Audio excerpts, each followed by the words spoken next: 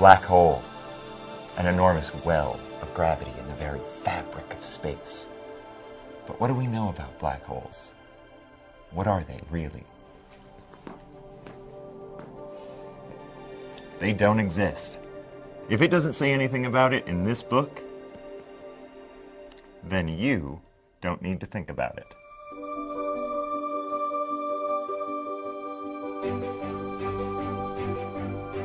Our vast, infinite universe has been the source of questions since the dawn of mankind. But all those questions can be answered quite easily. The answer is God did it. In this beautiful white church minivan, we can go anywhere. From the event horizon of a wormhole to the picketing of a Planned Parenthood. We all know God lives in heaven. But what do we see when we look to the heavens? Planets? Stars? Constellations? I see something. A man's face. That man is God. So God is just some old white man with a big bushy beard looking down on us from heaven? Yes. Yes, he is. But who created the heavens and the stars? God. And why did he do that? Tisk, tisk, tisk. That's not for you to question or know.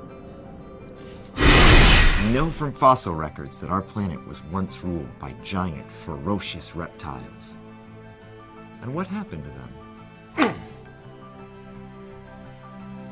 Nothing. They never existed. Satan put these fossils on Earth to trick you. Did he get you?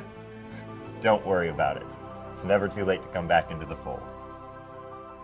Satan, you old jokester. Carl Sagan said, "We are all made of star stuff." And he was right. But God made that star stuff. We are all made of star stuff.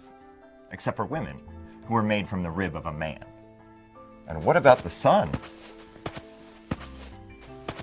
God made it. The only son you need to be thinking about is the Holy Son, Jesus. The moon. Man walked on it. God made it. Ants? God made them. Dogs? God made them. Trees? God made them. Gay people? God didn't make them. They chose that for themselves. Cars? America made them, but God made America. Sandwiches? God made them. Everything. God made it. Well, we were supposed to do 6 more episodes, but we seem to have answered all of your questions in the first 2 minutes, so we are going to air color bars with subliminal messages for the rest of our time. I'm Jared, Community Outreach Leader of the Creationist Baptist Church of Alabama. Thank you for your time. God bless.